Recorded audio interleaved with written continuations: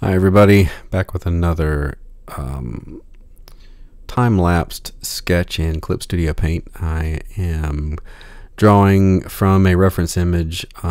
This account that I got this image from I used about, I don't know, almost 10 years ago on a, when I was doing sketch cards. And I got permission to use this person's account. Just had some really good headshots, and I actually think I used this particular, and I'll put a link in the description, but I think I actually used this particular pose for maybe a She-Hulk or something.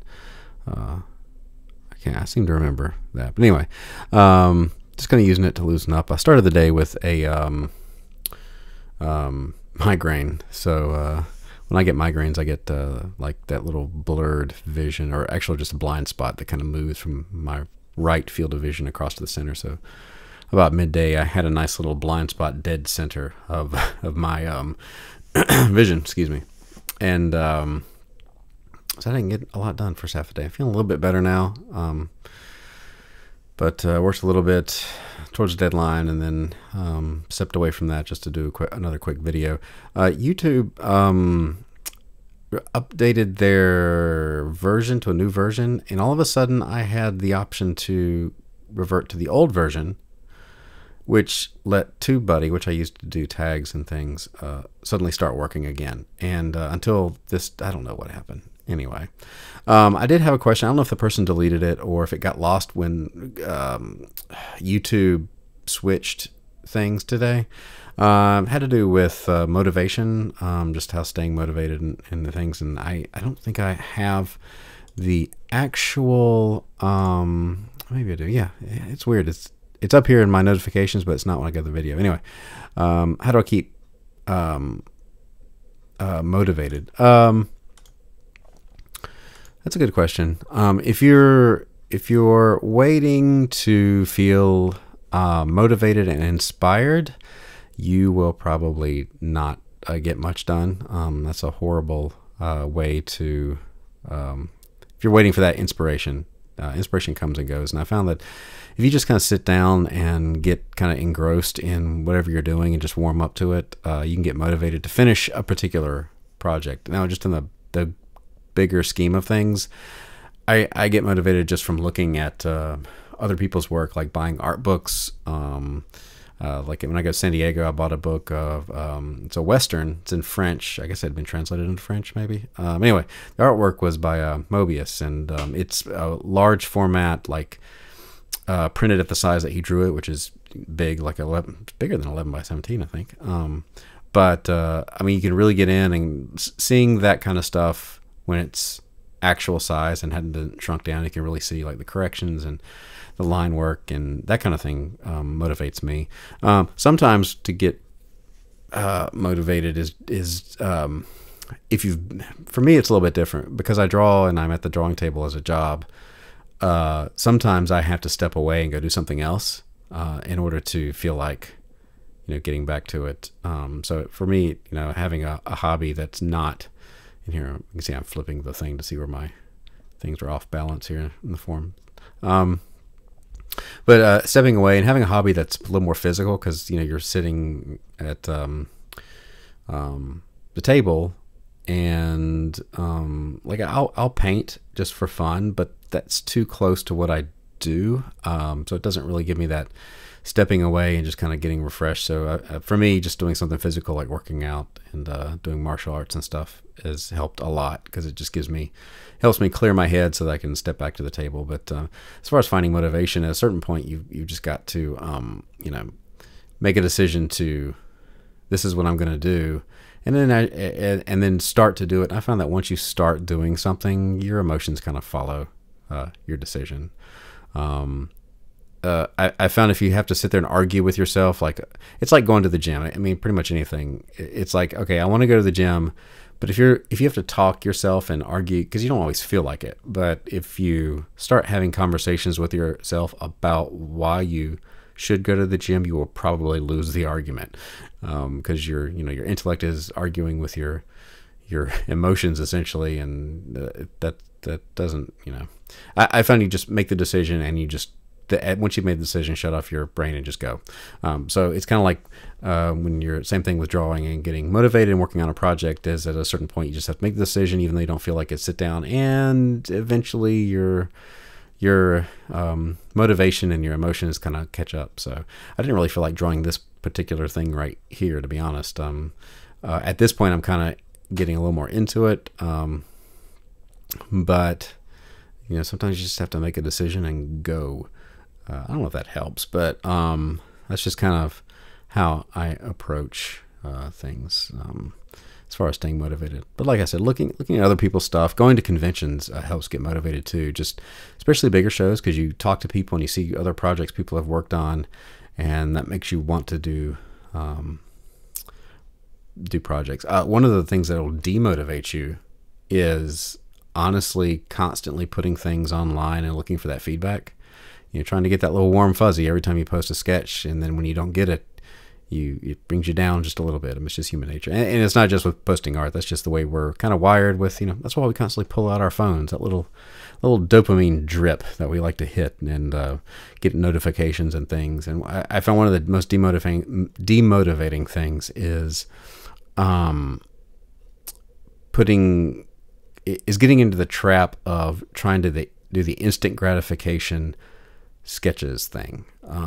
And there's nothing wrong with that. I mean, you need to do that to kind of maintain a presence, and that's important. But posting like a work in progress is good, and then sketches here and there. But you need to kind of devote yourself to make sure you're doing a bigger project that takes a little bit more time, has a little bit more, you know, that even if nobody ever saw it, that would give a little bit of creative satisfaction that you finished the thing. So kind of look for those things that you know, something that's worthwhile doing, even if very few people ever saw it. Or a good question to ask yourself is, you know, if your work never became famous until after you were dead, would you be okay with that? And if that's the case, what kind of things would you like to leave behind instead of looking for the instant gratification? So that for me, that's one of the things that demotivate me. I feel like I'm rambling pretty much at this point. But that's kind of how I look at motivation. One of the things too, that the dangers is constantly looking to get addicted to inspiration. Like you're looking at, there's a reason why motivational little sayings and stuff are so big on Pinterest and things. It's like people like to read and hear talks and see things that motivate them, but I've seen people get really into the pep talk and not so much the actual work. You can get kind of addicted to that high of, yes, I'm motivated and I'm inspired, and then before you know it, you're just looking for that next hit of inspiration, when really everything at some point just boils down to work, and that's just the way it is. So here I'm coloring in, doing the basic flat colors here, trying to be real quick because I need to get back to the drawing table and work on my deadline before my family gets home, and hopefully I can work a little bit tonight without having to. I don't know if you've ever had a migraine. I get migraines and the next day is like a hangover. It's just like, you know, you just have that migraine hangover. But I actually have medicine for it. I think I took the medicine just in time to really curb the bad one, a bad headache. But enough about my problems. I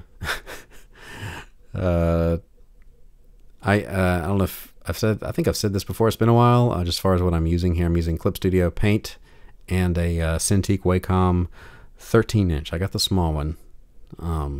It's because I couldn't drop $2,000. I can drop $1,000, but not $2,000. That was a little bit too much. Plus my space is I've actually gotten used to it. I understand why people would like the bigger version, but I mean, I'm so used to the small version now that it's not a big deal. So here I'm using a purple on a multiply layer, and the multiply layer is set pretty low opacity, so I can just do one pass and to kind of a purple shadow. And here I've stopped at a certain point with the inks. I stopped looking at the reference. That's a good trick with looking at references, knowing when to stop looking at it. It's good to kind of jog your I think I said this a couple of videos ago. It's good to jog your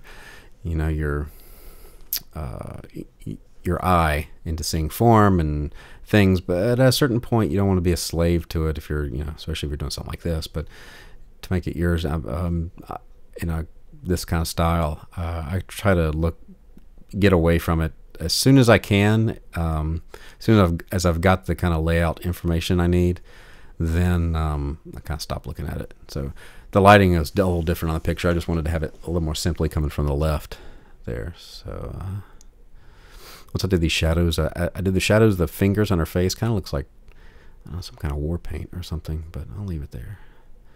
Being real sketchy. With the light, I kind of like going in and erasing some of the edges of the light. It makes it kind of look like it's fading in and out a little bit instead of really hard edges, but actually kind of looks like in Photoshop, when you use the lasso tool and the gradient fill, you get kind of what's called a cut fill. Kind of fades out into a shape, and just kind of apes that a little bit, just erasing it. It's a little rougher, but for a sketch, for a video, or just a sketch to put online, it's fine. So only about another minute of it, and I'll be done. Go add some interesting things to the hair here in a second. Yeah, just a little blue strands to give a little. I could have left it all black, but just trying to make it a little more interesting. Right now, I'm just at this point finagling and about to wrap it up and moving back and forth between layers and make the inside of her mouth look a little bit more shadow and a little bit. I need to add. I think I'm here to add some shadow on her eyes. A lot of people don't add, when you're first starting out, forget to add that shadow to the whites of the eyes, because the whites of the eyes aren't actually pure white. You can use white where the shine is, but it's actually a grayish. I mean, it depends on the light. I mean, I think I used purple and gray in there just to give it a little bit of color, and then just adding a little outline of gray just to give it a little something. And I think it's about going to wrap this one up. So thanks for watching. Don't forget to like and subscribe. Hit the bell to get notifications when I post a new video. And see you tomorrow.